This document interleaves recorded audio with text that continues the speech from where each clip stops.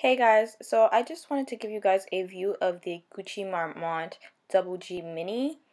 It's a black chevron print bag, and I just love this bag. I wanted to show you guys how much you can fit in this bag because I know many people worry about what you can fit in mini bags, and that's really important when making your purchase decision. Some people can't go into the store and see it, so I just wanted to give you guys a view. It has a snap closure. You just press a little button. I'm obsessed with that part. It just shows really good craftsmanship. I love little details like that. So this is everything, like an aerial view of my bag, basically, of what I can fit in it. And one of the first things you would take in your bag would be your phone, I would think.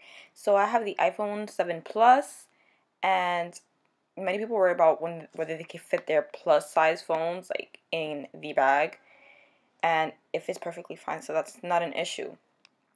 The second thing is, and also a huge mistake, is my humongous wallet. It is just so big. It takes up so much space in my bag. It's super annoying. So I'm really thinking about investing in a YSL card holder with a little zip. It's $300, but it's going to be way worth it because I can fit much more stuff in my bag with that wallet instead of this really big wallet that just takes up so much space. Another thing is my portable charger. I have the Anchor portable charger. It's just a round portable charger. This is just a necessity that I think everybody should have because you can't just have your phone dying. Like, if you have to contact anybody, if you have a job, it's really important to have your phone charged at all times. This charger is really good, by the way. It charges my phone fully once it's dead.